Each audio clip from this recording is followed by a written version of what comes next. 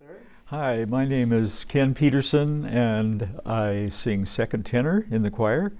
And I've been in the choir since 1964 in October, so we're coming up on the 57th anniversary of that date. Well, certainly it wasn't too long after I started singing, and the choir had been on the radio for a couple of years before I joined. The influx of people that happened around 1967, and it was quite a heady time. There were, I was that generation of what we called the hippies back then, even though I was going to college and pretty serious about studying music and my head in the books about music history and so forth. And I just got asked to sing in Compline just after I started my freshman year down at the University of Puget Sound in Tacoma. Well, actually, one of the big highlights for me was when the organ was installed here at St. Mark's, and the fellow who got me started in Compline, he and I came up in his little Volkswagen Beetle, and all the pipes were laying on the floor of the cathedral. We went around and blowing all the wood pipes, and just having another highlight, of course, I guess, would be the dedicatory concerts of the organ, and then after Compline, the informal times when people would just come up and say, "Can I play?" And that's when I met Roger Sherman, who was just a 16-year-old kid then, and he now has this program called the Organ Loft, which evolved out of that whole organ after Compline tradition. Peter Halleck, I can think of many occasions where we premiered pieces by him, and we're in various concerts besides Compline. We did the 1997 trip to Russia, Finland, and Sweden, and Denmark. And we spent a whole week in St. Petersburg, and I guess one of the high points would be when we walked over to this cemetery where are the graves of Tchaikovsky and Mussorgsky and Rimsky-Korsakov and just all the major Russian composers. And we sang the Kontakion for the departed in that cemetery.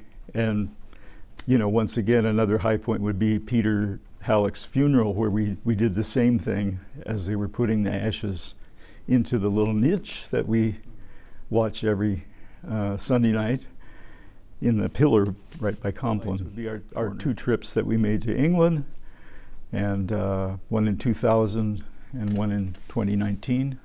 2000? Yes, right. Yeah. The purpose was to kind of celebrate his 50th anniversary from being in the Royal School of Church Music at Canterbury, and so it was quite a different trip than our 2019 trip. So I'm happy to have been on both kinds of trips. It's been interesting because the pandemic is really something that will always stand out in everyone's memory.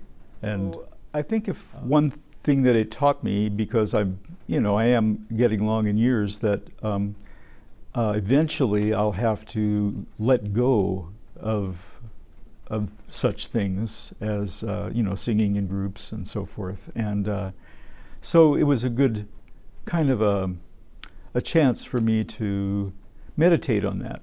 But well, I'm all for it.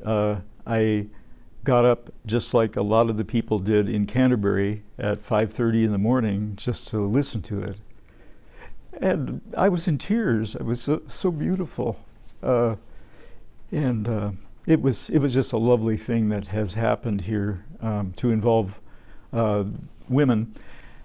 It's not the first time that women have sung at Compline. There were two occasions where we did the Tallis 40-part motet as the anthem at Compline, and that certainly has to be one of the highlights for me, especially the one in 1981, which I directed and organized, and it was a lot of fun. Speminalium, yeah. Yeah, 40-part motet. And then in 1991, we repeated that for Peter's 40th anniversary at St. Mark's. Yeah, I'd just like to see the attitude continue, the hospitality, the welcome that we have for people coming to hear us. That technological advances have been so great. I mean, it's just been recently that we are doing live streams. That technology is so wonderful. Here's another memory I had right after 9/11, singing such, well, typically Compline material as Psalm 91, I will not fear the terror by night, but place yourself in that kind of thing, and I would be singing Compline and think, well, what this is about is no matter what happens, we are in the hands of God, and that will not change. Yeah. And Compline, I mean, we've been increasingly responsive to praying for people during the service. That has been a change in the way things and our response to the Orlando shootings in particular, when we all, lit candles and had a special liturgy as part of Compline. That kind of flexibility, I think, keeps Compline really alive,